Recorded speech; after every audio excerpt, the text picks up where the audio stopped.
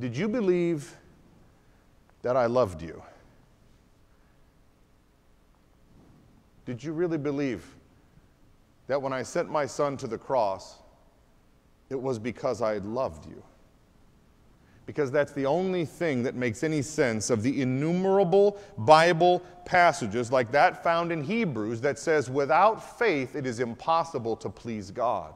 We read that all backwards, all legalistic, and we think about it the wrong way. If I have enough faith, if I just muster, if I have the kind of faith, you know, like the Cowardly Lion, maybe you remember, I love The Wizard of Oz. The Cowardly Lion, there's a scene where there's like flying monkeys and all this kind of stuff. And in the scene, he's saying, I do believe in spooks. I do believe in. He's saying, I really believe in these ghosts. And he's trying to muster up a kind of change in his consciousness where he can convince himself to believe in something. In other words, he's working to produce conviction. That's not it at all.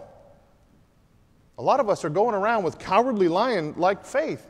I got to convince myself because the preacher said that faith is knowing that I know that I know. No, it's not. Get that out of your head. It's more like that early love relationship.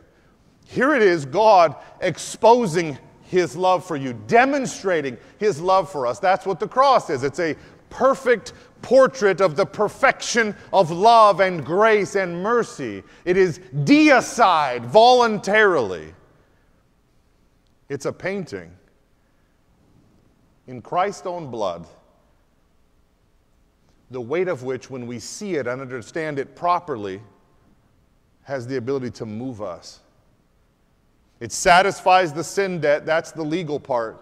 It portrays the depth of His love, that's the relational part. And then as He pours Himself out, He calls on us. Respond in faith. In other words, did you accept that I loved you?